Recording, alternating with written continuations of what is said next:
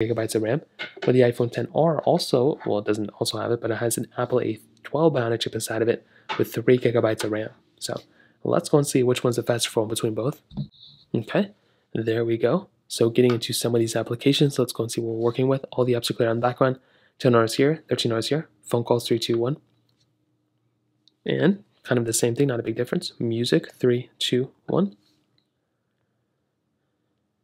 Okay, kind of like two different panels. I'm not really too sure what's going on here. I should be connected to the Wi-Fi, so it's weird that I'm not. Let's go and get into settings. 3, 2, 1. Okay, whatever. Let's go and get into cameras. 3, 2, 1. Okay, two different panels. So photos. 3, 2, 1. Okay, kind of an interesting thing there too. Let's go and hop out of here. Mail. 3, 2, 1. Okay, iPhone 13 I think was a little bit better there. Let's go and get into clock. 3, 2, 1. Okay, iPhone XR kind of stuttered there a little bit. Now some of these other third-party applications we can go and open. Let's try Temple Run 2, 3, 2, 1. So all these apps are kind of scattered all over the place on my phone, so it may take a second to find them. I hope there's no crazy pop-ups that kind of stop us from using one of these things. Okay, so both of them loaded into it. The iPhone 13 is slightly faster, as you can see.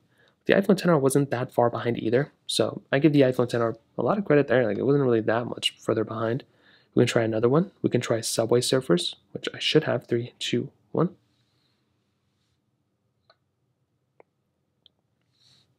Okay, actually the iPhone XR was faster there. Not really too sure what's up with that. Let's go and get into this game. And this is going to be... Okay, so the iPhone XR did kind of glitch there a little bit, as you can see. But so far we are doing pretty good on both. I cannot believe I'm playing 2 Temple Runs at the same time, or 2 Subway Surfers. Hopping out of here. Let's go ahead and try Genshin Impact. That's a very, very large game. 3, 2, 1. So with a game like Genshin Impact, you know, when you get into the game, clearly the iPhone 13 I think would be faster. The loading speeds may differ. So far the XR did beat the iPhone 13 one time, which is pretty surprising in a game out of all things. But you can see right here the iPhone 13 was faster.